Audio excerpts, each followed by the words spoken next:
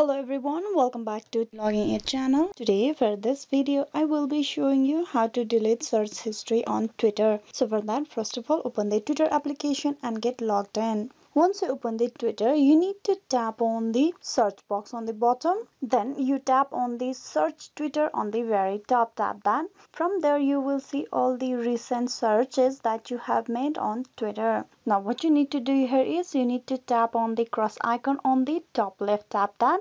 This will give you this option, clear all recent searches. Once you tap on clear, you cannot undo it and you will remove all your recent searches on Twitter. You tap on clear. With that, all the searches that you have made on Twitter recently or in the past will be deleted. So this is how you can delete search history on Twitter. Hope this video was useful. Please like and subscribe the Logging It channel, and also don't forget to click on bell icon for the notification and updates. Thank you.